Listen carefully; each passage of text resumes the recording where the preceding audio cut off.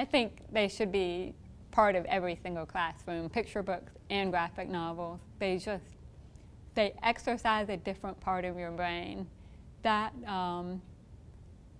whole thing that I was saying about maybe somebody needing them to help, needing the pictures to help read, but they're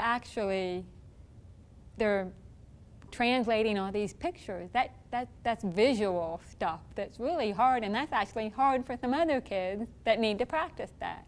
So I really feel like graphic novels especially have been embraced by just about everybody across the board. There might be a few people who think that's not reading, but you know, reading is reading, and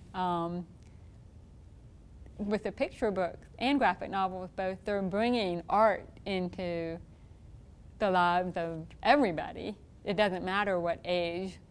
Everybody needs to be able to enjoy and appreciate pictures, and I'm all over it. I'm all over it. I mean, I'm kind of yapping, but I would love to see high schools with picture books and on the bookshelves in the classroom.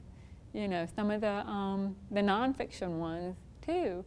I don't remember things very well, but like about history, because often it's presented and it doesn't have this human component to it. But the picture book versions of like the life of Rosa Parks, I'll read that and I'll look at the pictures and I remember so much more about her because I looked at that book than if I had just looked her up in the encyclopedia and read a little passage. So they need to be everywhere, everywhere.